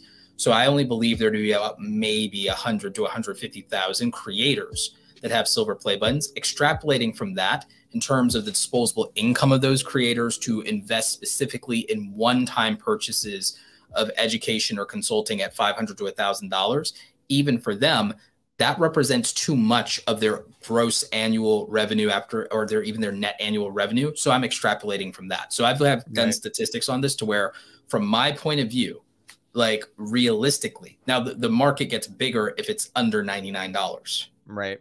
But for something that's like, again, effort to value for folks like you and me, the overall total addressable sales market can only be about 150,000 people globally. And that's globally. So then if you reduce it to an English speaking market, we have less than that. So that's how I look at it, which means that the absurdity of having 1,000 customers and having what might be like 1,000 to 1,500 customers, the absurdity of that, and having, I might own 1% of the entire buying market of the creator economy vertical of people over $500 to $1,000. Well, that's something. That's like, we're doing something. If we're doing that, we're doing something. And you can go, if you have that, then the lifetime value of that audience could be $1 million. Well, it's funny. It's funny. Like, I recently created a mission for myself that I want to help creators big and small land 1 million sponsorships by 2032. So in 10 years. That's a lot. And so it's a lot, right? And so it's like my mind gets really excited thinking about how the heck I'm going to make that happen, right? Yeah. But it's a really the way I love the reason I chose that, the reason I chose 100,000 sponsorships and not, 1 million sponsorships and not 1 million creators, because it's so much more exciting to me to help one creator get 100 sponsorships and help them create a sustainable income than 100 people get 1 sponsorships, right? And so it's like just extrapolating that for everyone listening, for your own business and your own career. It's like choosing your North Star and your mission of how you're actually going to help people, like, can inform your entire business strategy. So it's actually very critical, I think. Mine is getting 10,000 creators to earning $100,000 a year, because then we have a multi-billion-dollar network. Yeah, I love that. We have a multi-billion-dollar ecosystem. We have some leverage at that point. We have leverage if it's like, if we have an ecosystem within my community of people that I've helped, and the sphere of influence that I have rippled to 10,000 people, that's already super, super significant. 10,000 people making a minimum of $100,000 a year. And then if our top 1% of those people are making $1 million a year, we have between us $1 billion ecosystem. We have a lot of buying power and capital and power as that entity and as the professional class of the creator economy at that point, and being someone that helps be the progenitor of that, helps be a catalyst or an advocate for that. That gives us tremendous economic leverage and power to be able to speak up and have a collective voice within our industry and to push for the changes we want in the industry. And we would be able to elevate a lot of people, open a lot of doors, but we could also, you know, anything we don't think is good and in the interest in the community, we have something we can do about it. That's true. 100%, dude. Yep. So we have what may be our last question here for the evening. Question, how do you overcome the nervousness of your first brand deal to speak confidently on what you can deliver? This is a great question. This is a really good one. Okay, so I think the most important thing about this is to realize that the nervousness is all in your head. You know, I think, you know, probably what you're thinking is like, oh man, like this brand is going to think I'm an idiot, or they're going to find out that I am an imposter. A lot of it comes from imposter syndrome, is like thinking that somehow you're going to screw up, or you're not, you know, you're not deserving of this or something like that. When in reality, the brand is probably thrilled. The brand is stoked, like whatever you're going to deliver to them, they're going to be excited about. And so I know it's nerve wracking in these early days. That is actually one of the tips I give. And maybe this is a little controversial, Roberto, is that I don't think there's really necessarily anything wrong with getting a few repetitions under your belt with free products, right? If you're just, you know, understanding what the dynamics of working back and forth with the brand, creating content, all this stuff. I'm someone who like really advocates for getting paid. I'm a sponsorship coach, for dang sake. Right? 100%. But if it means like you actually get the, you know, shake those kind of jitters out and like understand what it's going to be like, so that when you do get their dream, I'm fine with practice being $0. Yeah. I'm fine with you, because you might need to do that, because you might not feel ethical doing something else when you're experimenting. Like when you're experimenting, you may not feel ethical taking money. And I'm okay with that. I'm not going to shame you for that or feel you're tearing down the industry. You're getting us underpriced. And like, I'm okay with people who realize I'm a student of this.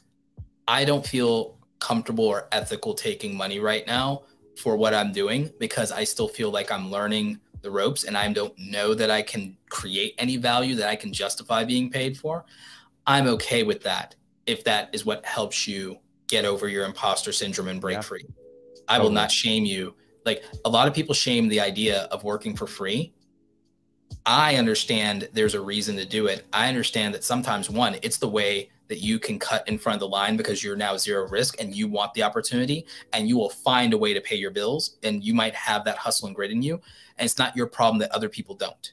It's not your problem if other people can't do that. What other people can't afford to do is not your problem, to be very real with you. You got to do what's right for you. You've only got to square it with yourself and your family. And that's it. Right. You only got to square it with yourself and your family. I got a free wine fridge recently, Roberto. I was stoked about it. Like, you know, but the point was that they weren't sending us this gigantic brief and talking points and like wanting to review the content before it goes live. No, it's like, here's a free wine fridge. Yeah, we'll include it in one of our vlogs. Like, no big deal, right? So I'm do believe something like that in a couple of weeks. Yeah. So it's just like, I think it was like $800 or something. I was stoked, right? So I'm getting like an $800 desk for my basement. Like, so you know, again, like I think it comes down to like it's a case-by-case basis, but I completely agree. Like, you know, getting those repetitions is a great thing. Yeah, I lied. We have one more because we have a super chat. Okay. So we have at least one more, and then I'll let you go, and then I'll do like the last 2 or 3 questions myself here. Good stuff. But World According to Briggs, thank you for the $20 super chat. I get sponsor offers every day. Wow, good for you, man. Me too. A lot of them are spam. I have no idea what to charge because I never do them. I'm thinking it is time to start. So World According to Briggs, my advice would be a couple of things. One, you probably have friends you can reach out to just get some idea of what they think, and not just ask them what they charge. Here's what I do sometimes, Justin. Sometimes I'll ask my friend's opinion about, hey, what do you think I'm doing with my brand? Or what do you think about what do you think I should be charging? And then I'll tell you what I am. Or like, what do you think? And not what I, you know, not what are you doing, but what do you think? And well, how do you think about it? Not necessarily always a hard number, but I want to know their perspective, their opinion. I want them to tell me what they think the value is sometimes, and that helps a little bit. But also, we gave you a ton of advice on starting to try to figure out like what to charge and how to think about it. But the reality is, in my opinion, dude, think about how much money you won't regret like asking for. You could even just make a package, and then the thing is like, okay, how much am I worth? You can make a package, and then people say yes or no. You can make a price rate. You can make a rate card and people say yes or no. But what do you think, Justin? We got you. Let's pick your brain.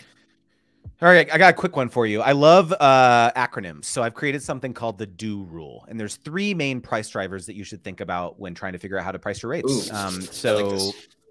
D in the DO rule is deliverables. What are they asking you to do? Is it an integrated video? Is it a dedicated video? Are there going to be social amplification on other platforms? You need to know these things. A lot of brands will come to you and say, oh, like we just want to do a couple posts and, it'll be a great partnership. No, like how many posts? What is it going to be? Literally, what do they want me to do? What do they literally, what do you want me to do?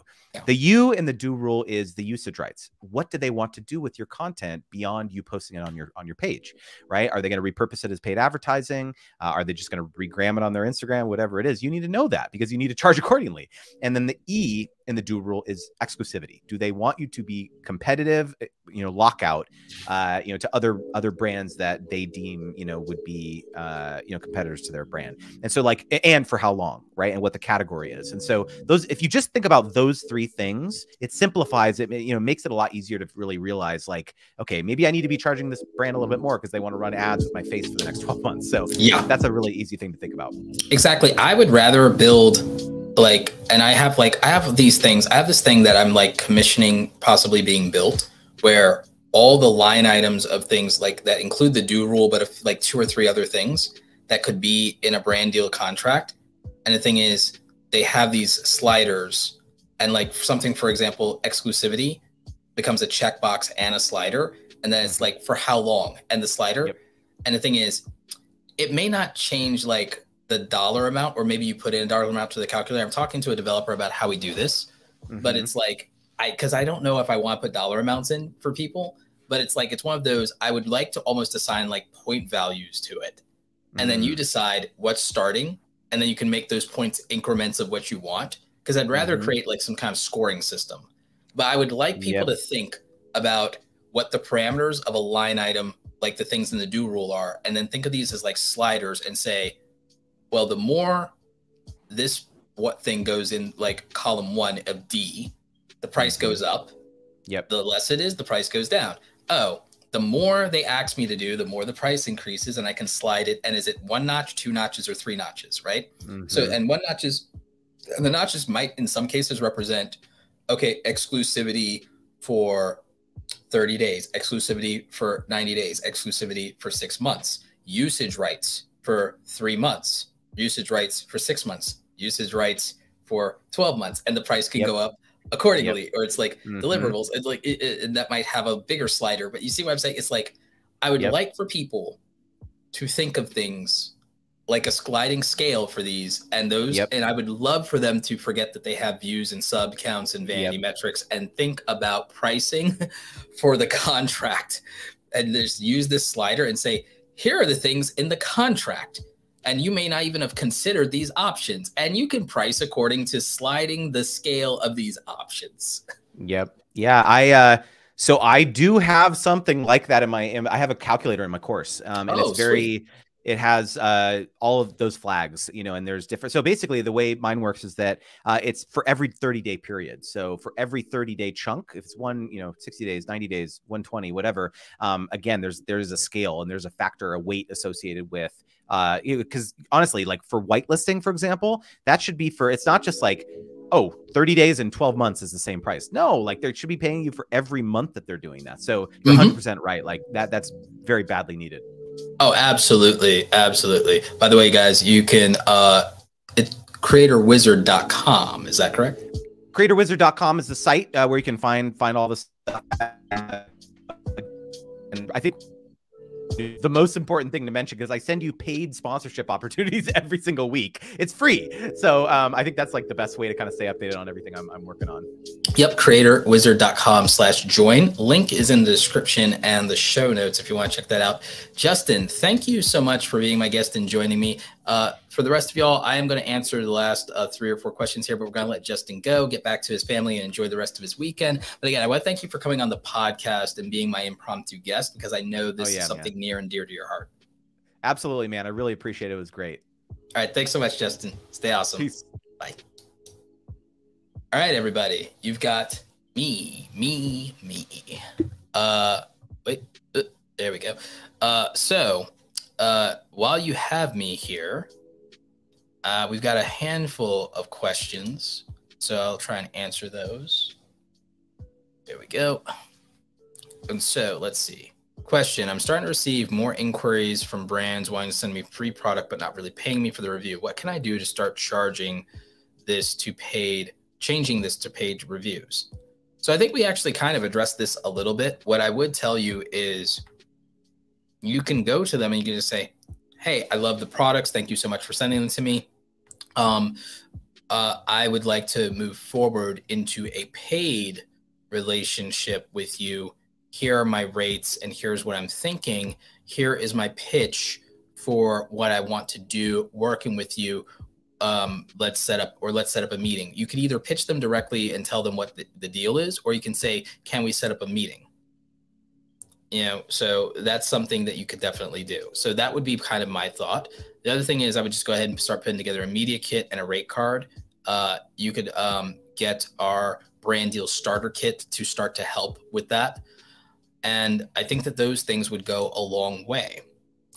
The main thing is don't ask, don't get. So you definitely have to have the conversation and arrange to have that conversation.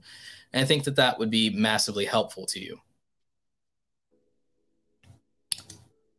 Do brands prefer lifestyle or education channels? They prefer both. And I think that lifestyle and education might have the largest range of opportunities out of any of it. Should you ever consider paying for ads? No. Ads are for selling things, not for growing audiences. Scott asks, how much value do brands see in live streaming? In my experience, a ton of value in live streaming. It's actually really lucrative. And you could look at, and you can look at that in terms of Twitch is a really good example. Live streams are extremely valuable. Mitch Jackson, hey, what's up? You missed most of the show, buddy. We went into Q&A mode. My guest tonight was Justin Moore from Creator Wizard, and the topic was around sponsorship and brand deals. So really sad that you couldn't be here from the beginning, but glad to see you coming through. Live production tips and tools says, question, what do you do when you see a product from a brand and you realize it's not as good as you expected and you're supposed to promote it? If there's no contract, there's no obligation. If they didn't pay you, there shouldn't be a contract. If they didn't pay you, contracts usually might not be enforceable, but Mitch Jackson could talk to you about that since he's a lawyer. But if there's no money, if there's no payment, there's no obligation to promote as far as I'm concerned. And so if there's no obligation to promote because there's no contract and there's no payment, it's nothing to worry about. You could tell them that, like, hey, this isn't very good. You could tell them that you don't have a lot of good things to say about it. And they would tell you that, you know, that's fair. If you aren't happy with it, we probably wouldn't make a video. So you have the option of saying, hey, I'm going to give you guys an opportunity to improve the product. Send me the next version. Maybe this was a bad product or a thing, and I don't want to have to make a video with everything I dislike. You also do have the option to make a video if you haven't signed a contract saying otherwise, where you do dislike it. So you can be authentic there. If you think you should prevent people from buying it, you do have that option if you're not saying anything untruthful. So that's something you could consider. People have done that. Scott, thank you for the super sticker, $5. Appreciate you. AJ says, should brands consider dubbing their videos? If there's a market and a market that they sell in, then maybe. They have to decide on that from an ROI standpoint. Should we have production fees for product reviews? You could build that into the price. Get Good Millhouse says, how do you build the confidence to approach a brand that you really want to work with?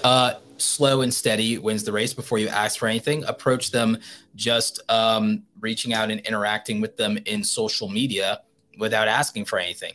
Build a rapport, and then that will probably make it easier.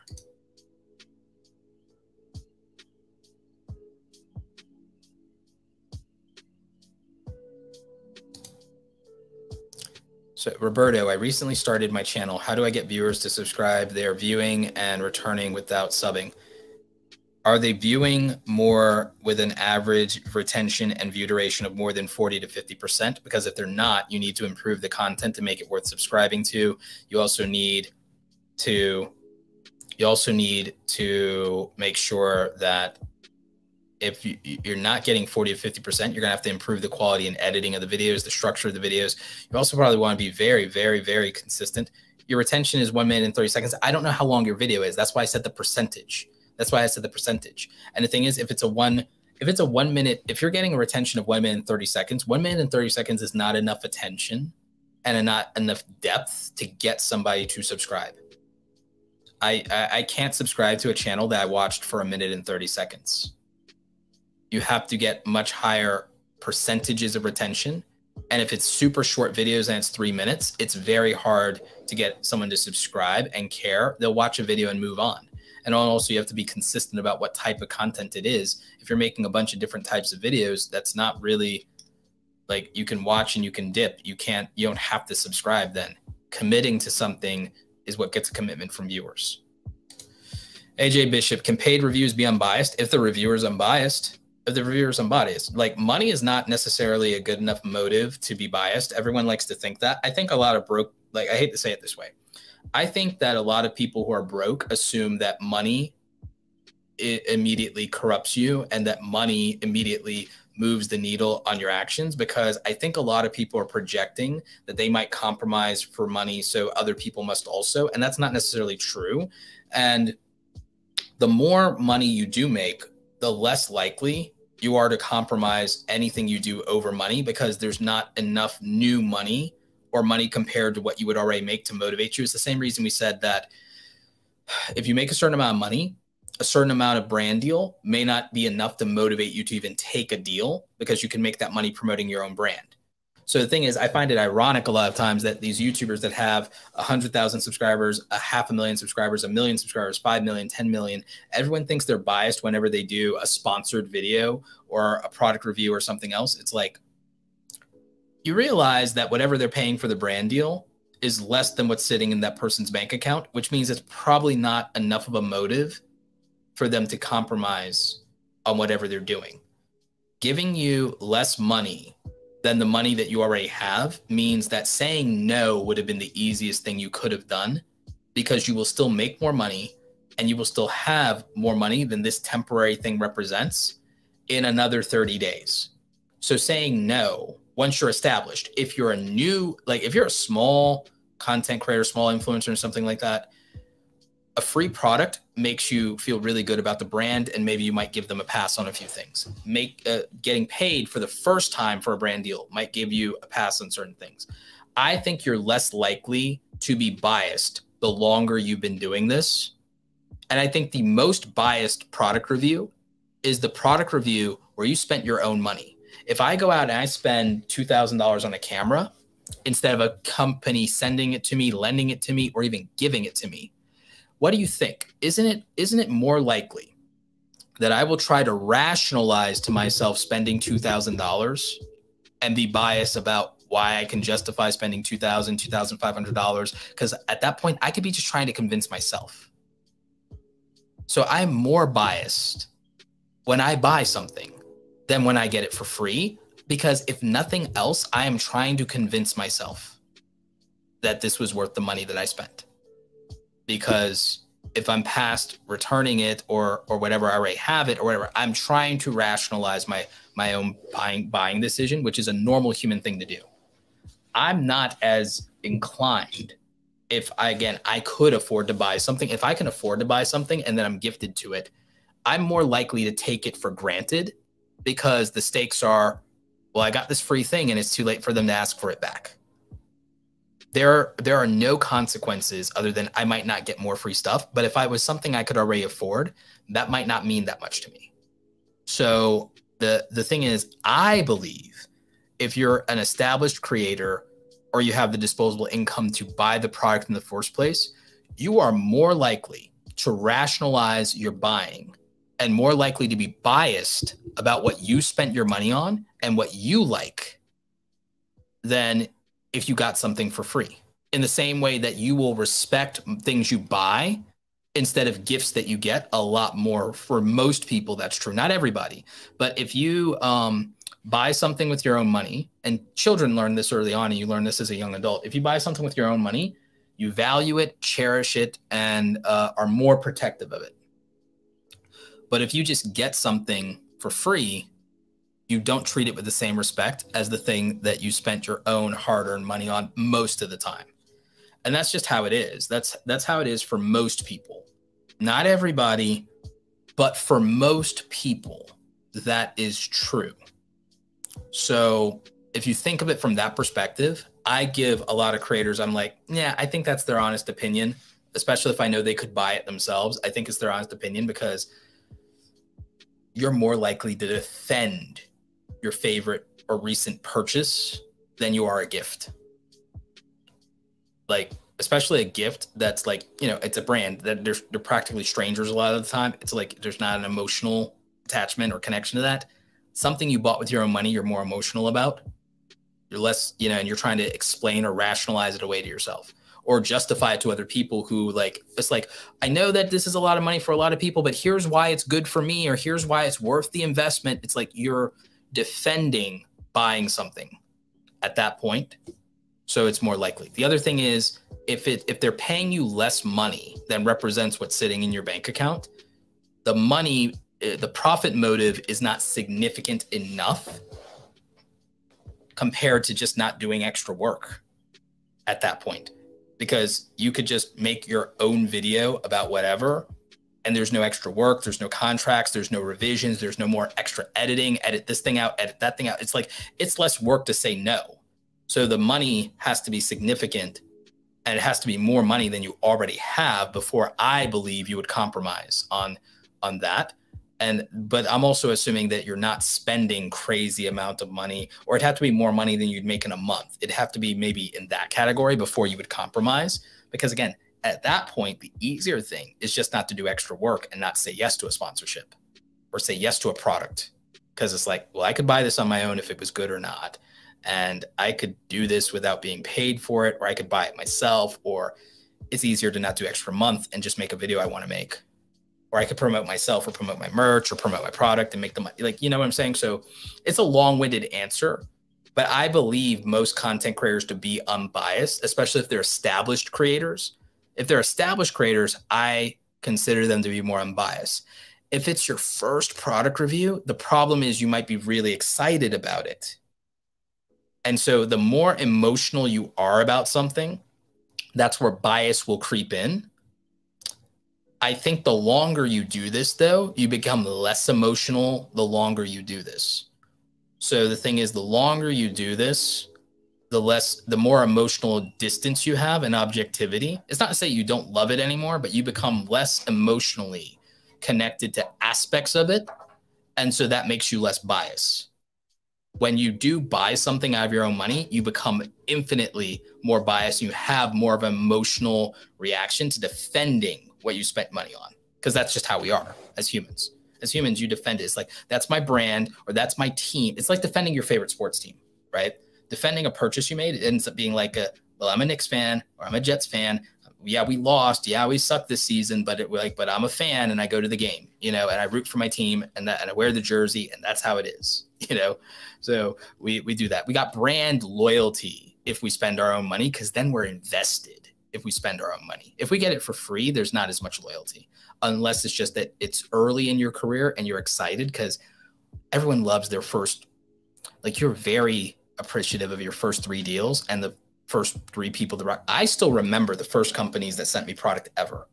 It was Lexar and Western Digital and Seagate.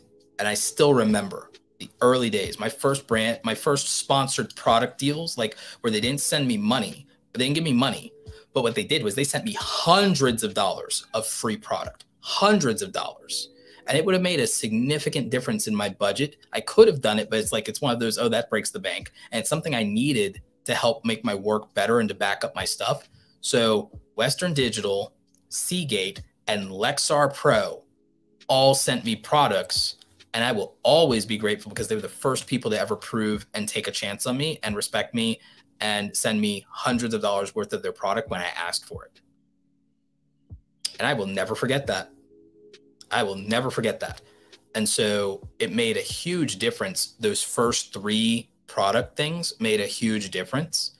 And I didn't have to be biased, but I was emotionally invested because these were my first time, you know? But when I buy something out of pocket, I'm much more biased. I'm more biased when I pay for things, 100%. And Adrian's right. If not brand loyalty, you definitely are more apt to rationalize its utility. Yup, 100%, 100% correct. Much more likely to rationalize its utility. So much so. Oh, well, I can do this. Even if you do that thing like a couple of times a year, I still rationalize my drones. I still rationalize my drones because I bought them. I rationalize my drones. I barely use them. I barely use them because I don't travel as much because it's been 2 years since we could travel, like for real, for real. So it's like it's been 2 years because like I still rationalize my drones. I still rationalize my drones. And it's sad because again, it's been 2 years since I could travel and justify it. But I still do. I still explain away that every time. Well, here's what I can do with them. It's like, but yeah, how often do you do that, Roberto? Drones are pretty cool, Adrian. Yes, you're correct. Adrian, Tech Dad, yeah, drones are awesome. Drones are awesome. I'm still about that life, but that's why I have them because it's like, I got options. I mean, when I go and I finally do take my vacation in Hawaii later this year, I'm hoping to. If I take my vacation in Hawaii as intended, then I'll finally be able to justify the drones. So, yeah. But that's it for tonight, all of you. I really appreciate you. Thank you for dropping in, Randall. Thank you for everybody who's watching and supporting the podcast. We might have another episode tomorrow night. I'm going to try and edit a video. Make sure you're checking out our guest, Justin Moore, the creator wizard himself. Link is in the description. Go ahead and join his newsletter. Also, check out all the cool stuff in the description and the show notes. Make sure you're catching the replay on the audio. If you have not reviewed the podcast in Spotify, Apple Podcast, and anywhere you can review podcast, please give us a 5-star rating. Helps us with the algorithm. Give us a 5-star rating on the podcast on the audio side. Make sure you're subscribed with notifications for the video side here on YouTube. We'll catch you on the next one. Stay awesome. Bye.